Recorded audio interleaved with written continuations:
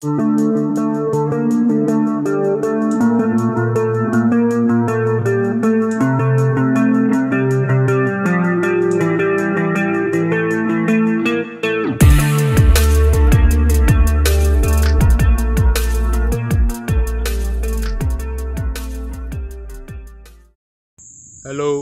to everyone watching this video.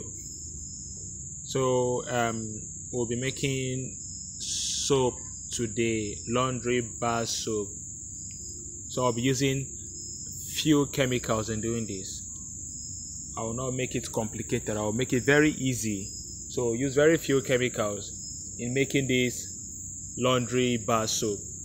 So this video is for those that want to go into laundry soap production and are looking for the easiest method to use instead of using some complicated chemicals. I'll be showing you how to use few chemicals in achieving a laundry bar soap. So I've been highlighting each of the chemicals there. So this is my sodium silicate. I'm using 75 grams. Now sodium silicate helps the soap to be hard. It helps the soap to lather properly or foam well, and it also helps the soap to have a shiny look.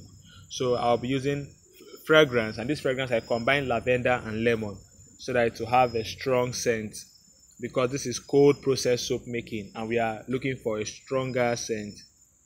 So that's my color. I've already dissolved it in water, so that's it. I've dissolved it in water already. So just watch and follow every step I use. Thank you.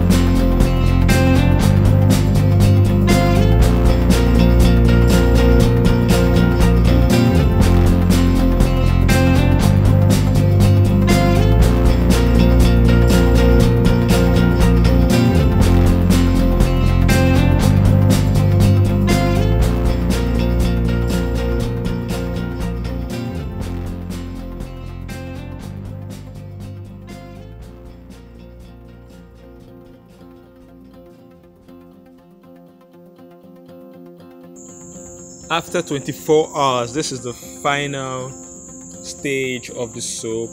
This is how it looks like. So I'm going to take it off the soap mold and we'll see the result of this soap. So when making soap, you have to keep it for at least 2 weeks, a minimum of 2 weeks for it to properly cure. Most people keep it for 3 weeks, most people keep it for 4 weeks, but at least it has to cure.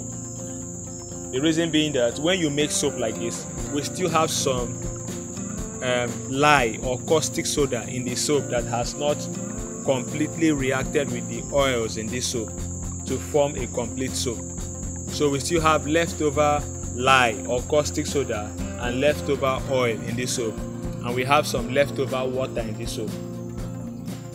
So the lye, water and oil will take up close to 2 to 3 weeks, or almost at most 4 weeks to completely react to form a complete soap. So if these ingredients are still left in this soap will have issues. Like example, if the water is not completely evaporated out of this soap, the soap will melt quickly. If the caustic soda does not completely react with the oil in this soap, the soap will be harsh to the skin. So this soap has to be kept to cure for the water, caustic soda and oil that is left in this soap to disappear. So thank you for watching this video and see you in the next video. Goodbye.